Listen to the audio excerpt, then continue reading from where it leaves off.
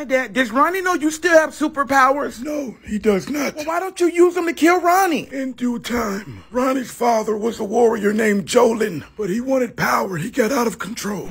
The whole jungle will be mine. I can't let that happen, Jolin. Kennedy! Oh no, what have I done? To my unborn son, take over my energy.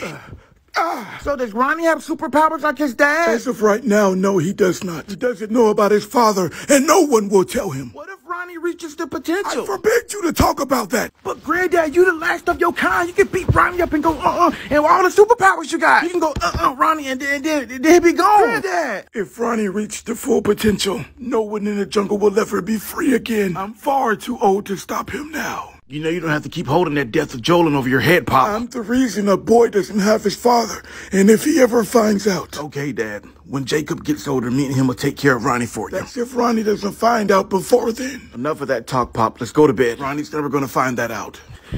So Kennedy killed my father.